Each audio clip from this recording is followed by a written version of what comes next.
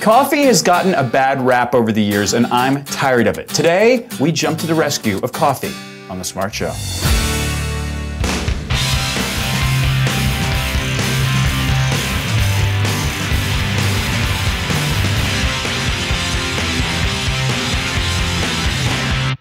Do you drink coffee? I do.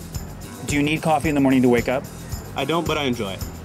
So you could go a day without coffee? Yeah. I honestly couldn't. How many cups of coffee do you drink a day? Oh, probably about 4 or 5. You don't need it, but you drink about 4 or 5 cups of coffee a day. Ah, it tastes good. Okay. What if I took coffee out of your life? How far could you get through your day without a cup of coffee? 2 o'clock in the afternoon. That was a really fast answer. For sure you know 2 o'clock in the afternoon. Yeah. My body would just shut down. How do you wake up in the morning? Do you drink a lot of coffee? No, I don't like coffee. You don't like coffee? No. Factoid. Factoid. Over 500 billion cups of coffee are served worldwide every year. So much delicious coffee. Andrea John Coley. I love coffee and I feel like it's gotten a bad rap, and now we're starting to hear some of these myths go away. So what are some common or surprising myths even about coffee? A lot of people think that coffee is bad for you because it's naturally a stimulant, and of course, if anything has some kind of effect on you, we immediately think it's going to be bad for you. We think coffee is going to fill your body with toxins, it's going to cause diabetes, cancer, whatnot. But actually, coffee is a natural substance. It comes from a bean, and it has a lot of phytochemicals in it that in fact may be good for us, and the caffeine in it has some advantage as well.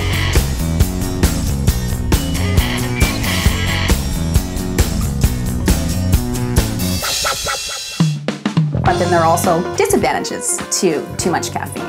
What are some other effects of too much coffee? The headaches, I mean, that's a common one that people experience. And that's also, if you are experiencing headaches from caffeine withdrawal, you probably have created a habit for yourself, something habitual. It does increase blood pressure and can increase the heart rate, but for most people, that's not a problem.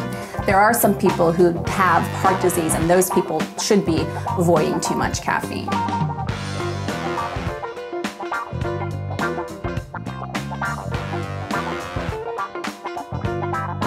So what about the long-term effects of coffee?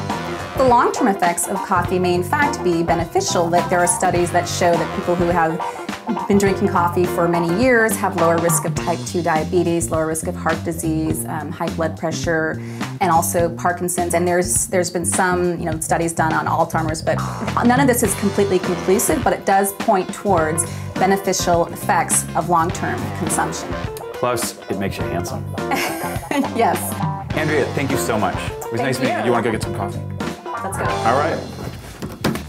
Woo, coffee. I've been drinking coffee this whole time. I'm completely wired. And I tell you what, next week in the Smart Show, we're going to Vegas. And wait, you know what? I'm going to run there. I got that much energy. I'm going to run to Vegas. I'll see you there. Coffee.